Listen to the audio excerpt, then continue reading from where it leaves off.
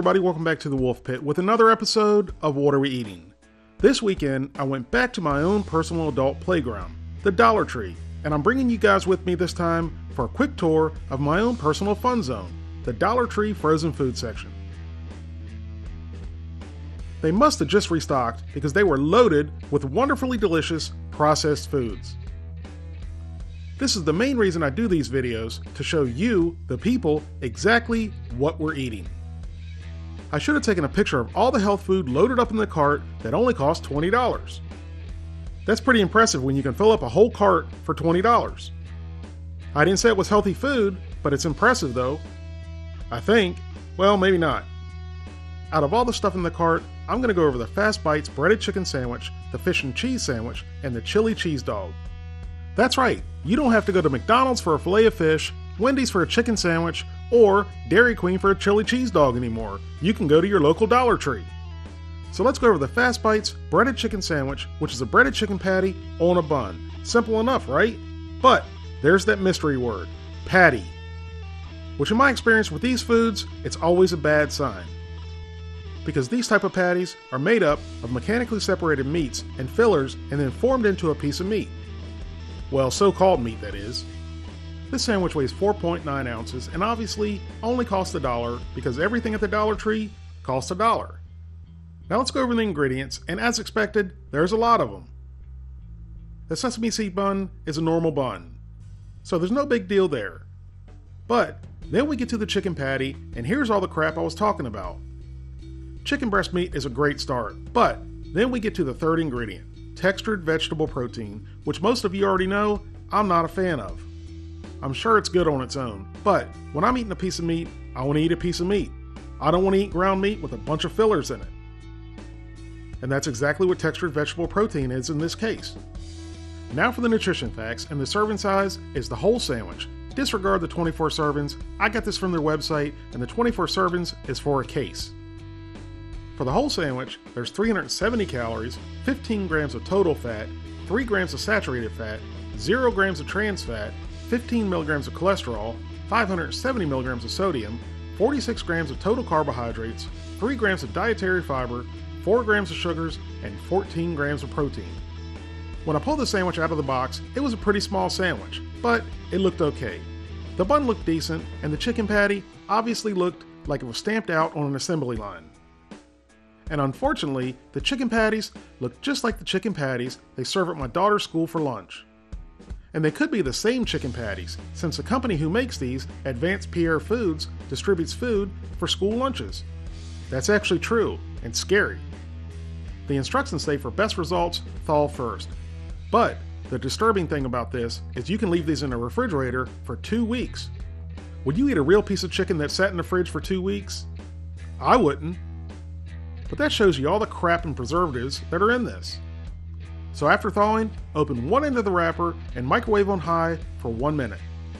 After heating for 1 minute, our sandwich is ready.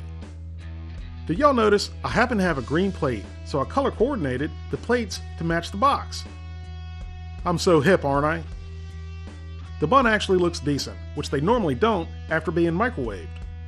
But maybe that's because they were thawed first. So maybe we're off to a good start. To get a better look at the sandwich, I cut it in half with a limited edition, state-of-the-art, scientifically designed, razor-sharp plastisue knife. This version of the plastisue will soon be a collector's item, so I must be careful with it.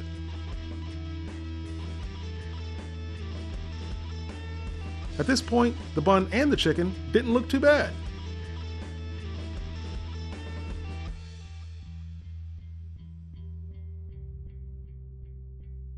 Then I took a bite, and the bun was pretty dry, and the breading on the chicken was pretty thick and dominating.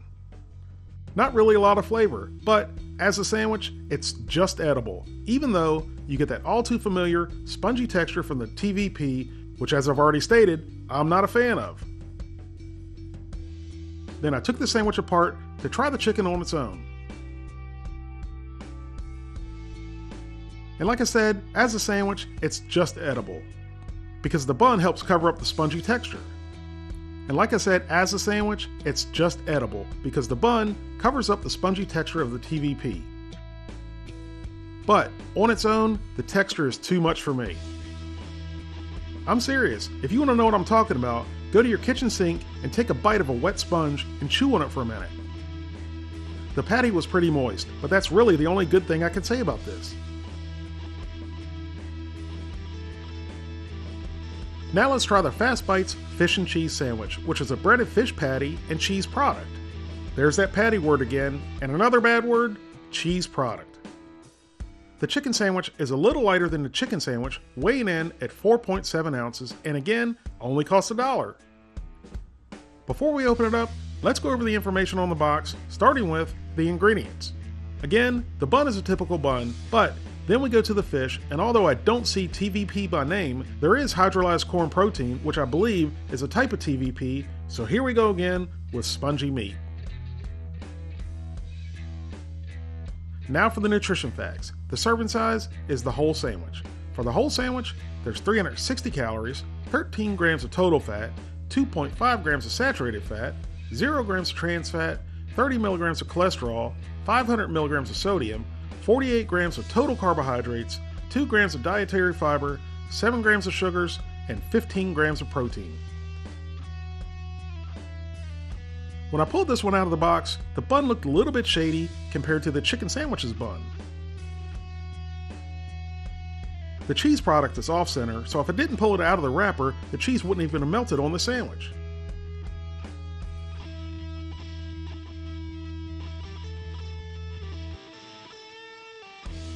The fish patty itself surprisingly looks very similar to a McDonald's filet-o-fish.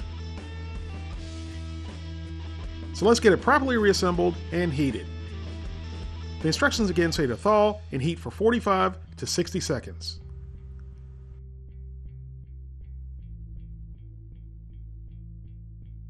After microwaving on high for 60 seconds, our fish and cheese sandwich is ready.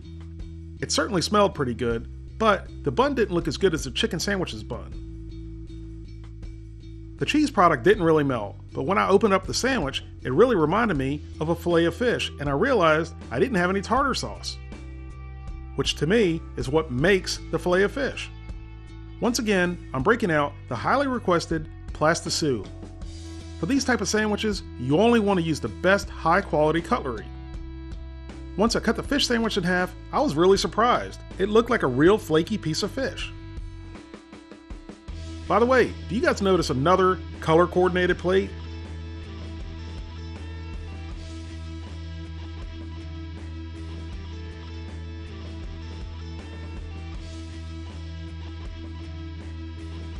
At this point, I really wanted to try it. So I took a bite, and I was very surprised. It not only looked like fish, but it tasted like fish, and it had a decent texture. Though not the classic filet-o-fish, this is definitely edible. Not great, but edible as a sandwich. Then I took it apart to try the fish on its own, and again, it was pretty good. The sandwich as a whole wasn't too bad, but the bun was soggy, which I expected, and the cheese, well, it's processed cheese. The sandwich as a whole was pretty good, but the bun was soggy, which I expected from being microwaved, and the cheese, well, it's cheese product. Do I need to say anything else? But I gotta give credit where credit is due, and although I don't plan on buying these again, Fast Bites did a decent job on the fish.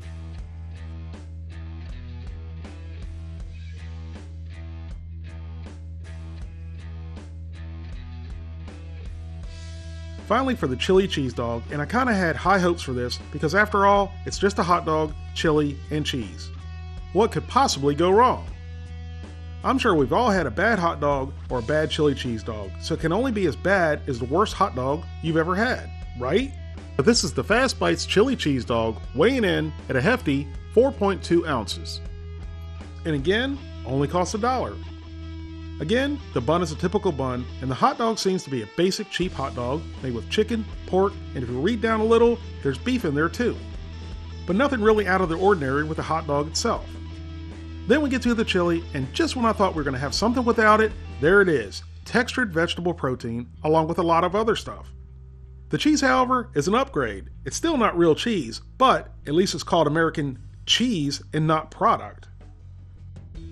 Now for the nutrition facts. Per chili cheese dog, there's 310 calories, 16 grams of total fat, 5 grams of saturated fat, 0 grams of trans fat, 40 milligrams of cholesterol, 970 milligrams of sodium, 30 grams of total carbohydrates, 1 gram of dietary fiber, 6 grams of sugars, and 11 grams of protein. The instructions on this one say to keep frozen until ready to eat. Then, open one end of the wrapper and heat for 60 to 90 seconds, which seems like a big time difference to me. That's 30 seconds. 30 seconds in a microwave is an eternity. So into the microwave it went.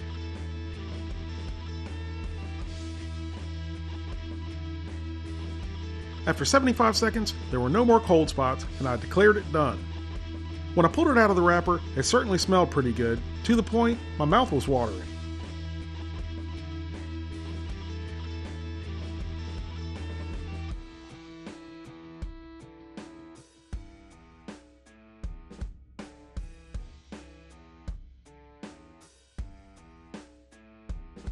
When I opened the bun to look inside, there wasn't a whole lot inside. And the bottom of the bun was burnt. Out of all the buns, this is the only one we cooked from a frozen state, and it's the only one that burnt. The wiener itself was pretty small. I'm glad I've never heard that before.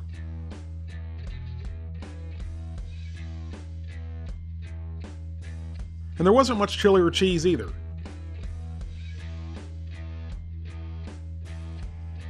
I tried the chili, and the flavor wasn't bad, and the texture wasn't nearly as bad as I thought it would be. So I guess in this case, the TVP, it might be okay. Now for the plasticine trifecta. She's getting a workout today. I might need to send her off to get sharpened after this video. The plasticine was certainly having a difficult time cutting through the hot dog bun as it was burnt. Right there, the hot dog, chili, and cheese looked pretty good. That was until I bit into it. I'm no hot dog aficionado, but I have never had a hot dog with this kind of texture. Very, very rubbery. Not just the outside skin, but the inside was rubbery and gristly. Definitely not a very pleasant texture. The texture is very hard to describe, but if I had to, I'd say it had the texture of a rubber fishing grub. Not that I've ever eaten one. Well, maybe I did, but don't judge me. It certainly looks and smells like a chili cheese dog, but that's where it ends, and there's not much more good to say about this. Although I don't see myself buying these in the future, if I had to, out of the three, I'd go for the fish sandwich. I don't really want to rate these, but you the people asked me to do so, so I'm going to. So, the chicken sandwich and the hot dog, they get a 1 out of 10. The fish sandwich is going to get a 3 out of 10. If you'd like to help support the Wolf Pit, consider being a patron. You can pledge as little as $1 a month. That's $12 for the whole year. And every little bit helps. It helps me produce more high quality videos more often for you, the people. Thank you all very much for watching. I hope you do not give these a try. Well, maybe the fish sandwich. Please don't forget to like this video and subscribe, and I'll see you soon.